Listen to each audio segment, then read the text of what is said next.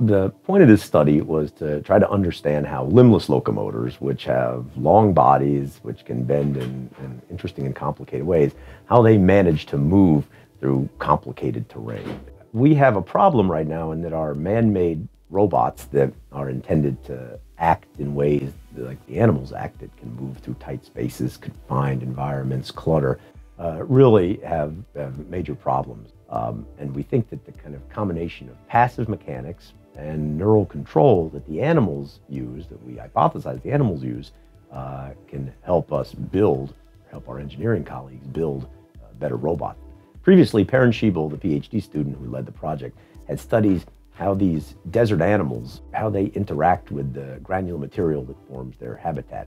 And she discovered that these animals have become very specialized in how they move. We created a setup that was a large spatially uniform substrate. In this case, we chose to use shag carpet to get around some of the experimental challenges of dealing with sand. And we put a single row of obstacles in the center of that substrate. So what I found was that the snakes, when you put them down in the arena, they will initially start moving using the same waveform that they use all the time. So as the snake passed through the obstacles, the forces that the obstacle applied to the snake's body were what caused the waveform to locally change. So the snake's body would locally buckle under the force applied by the post. Some of the more interesting results of this study are, first of all, this beautiful pattern, this diffraction pattern that emerges from this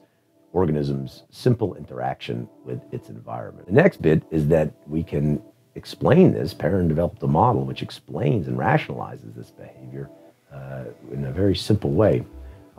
We had a theoretical colleague, a theoretician, Zeb Rocklin, professor in physics at Georgia Tech, who developed a theoretical model to help really get to the core of what's going on and why this snake, quote unquote, diffracts in the way it does. I also think that once we have started to think more deeply about actually where the control resides in these snakes, this can start to inspire better robots that can move in complex landscapes.